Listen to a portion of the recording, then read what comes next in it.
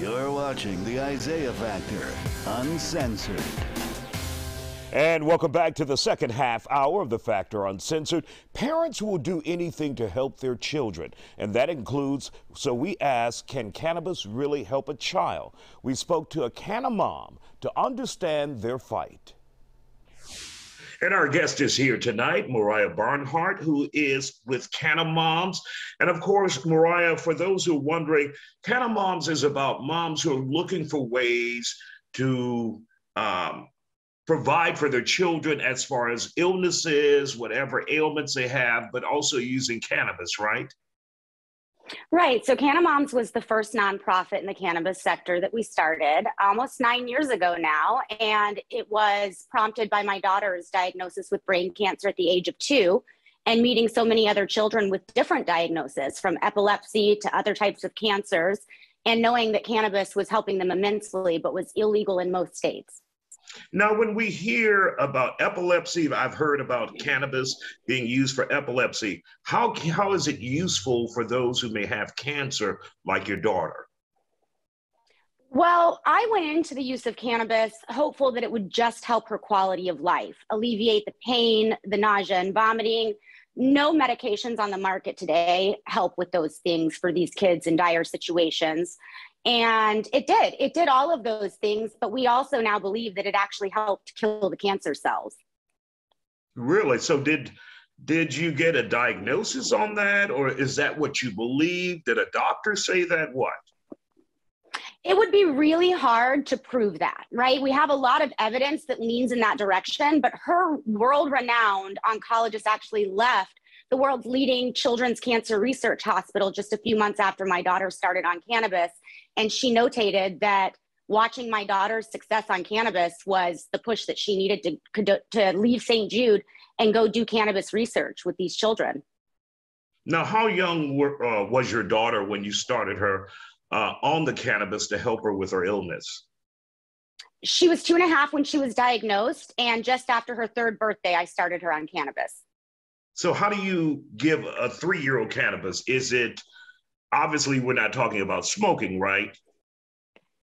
Usually, so the way that you get any botanical extracts, the lavender oils, essential oils, and things of that nature, you can extract important parts of any plant. And so with cannabis, you have oils, and now 9 years later, it's really creative. You have edibles of all different types. You've got tinctures where the dosing can be more measured and exact. So there's all types of products that are safe for children. And what are you hearing from other parents out there who want to take this route, or who may be taking this route despite the laws in place? I would say that it's much bigger than us. So if you're going to advocate on behalf of our children, it's not just about sick children and special needs families. We need to be advocating on behalf of all families.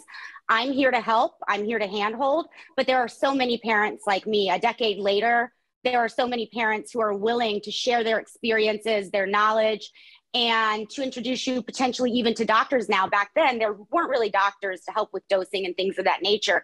There are now. So in my opinion, it's safer than any medication that's being prescribed to these children today. It's worth a shot to try. And have you started any campaigns reaching out to legislators or lawmakers where we would see a change in the law to make it much more accessible to parents out there? Absolutely. So I started with Cannamoms advocating in my home state of Florida, and we passed medical cannabis here.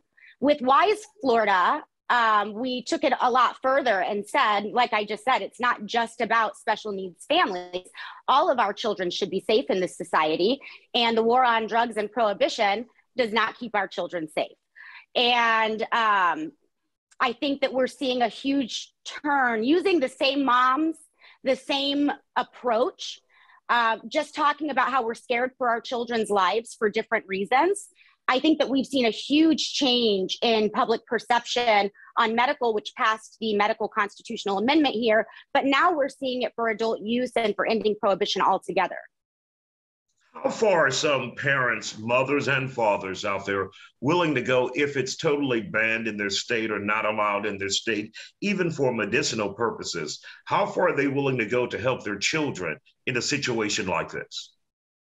in my experience, and based on the privilege of my experiences, I was willing to become a federal felon, and I did. And because of that, I think that our neighbors saw these aren't the people we want to be imprisoning. These aren't the people we want to be calling criminals. We need to change the laws. When the laws are so bad that PTA moms and soccer moms are willing to break it and commit federal felonies to help suffering and vulnerable demographics, it's time to change the laws. And Mariah, were you ever arrested or charged with any drug possession or charges related to marijuana as a result of trying to help your child? Not only was I not arrested, but I had sheriffs come on the news with me with possession of federal felony material and say that they would not arrest me, which I think is what over the 8-9 years led us to launch WISE Florida. Everyone should have that same privilege. And for parents out there who would like more information about the program and your organization, how can they reach out? I would suggest right now, Cannamoms is undergoing an overhaul. Our most important mission right now is wiseflorida.org, which we do hope to expand nationwide shortly. So I would say getting in touch through wiseflorida.org and letting us reach out to you when the time comes that this goes broader and becomes nationwide. All right, Mariah Barnhart, thank you for joining us here on The Factor Uncensored from Florida tonight. We appreciate your time. Thank you for all you do.